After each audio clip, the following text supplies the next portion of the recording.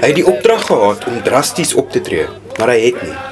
En op 30 Maart 1960 was dit miskien een van die sleutelredes hoekom Kaapstad nie die tipe slagting gesien het soos in Sharpeville, waar 69 mense minder as 2 weke van tevore tydens betogings teen paswette dood is nie. Kolonel Ignatius ter Blanche, destydse adjunkt polisiekommissaris van die Wes-Kaap, was aan diens toe 20.000 mense uit Langa en omliggende townships opgeruk het na die Kaapse middestad. Na sy dood het hy 'n dramatiese bewering gemaak oor sy ware opdrag van die destydse minister van verdediging, Frans Erasmus.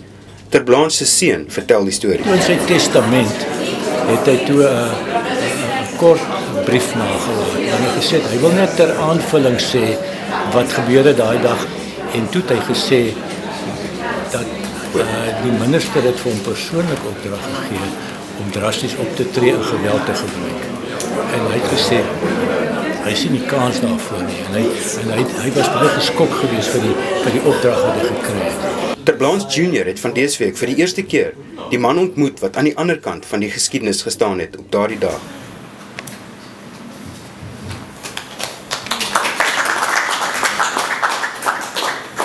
Philip Kgosana het daardie dag die skare gelei as lid van die PAC en volgeling van Wyle Robert Sobukwe.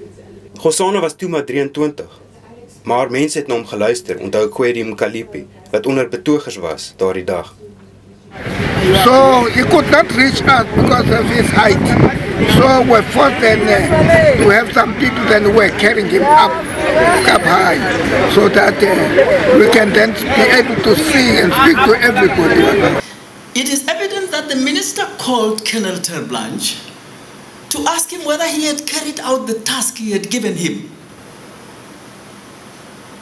of killing the little man.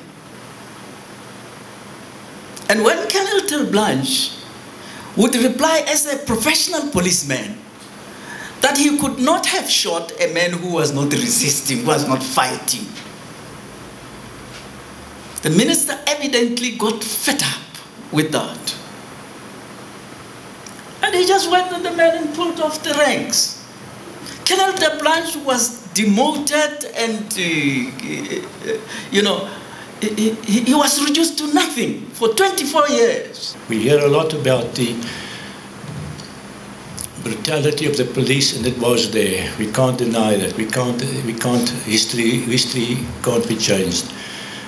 But there was another flip side of the coin. There were people like my father who were prepared to stand up for their principles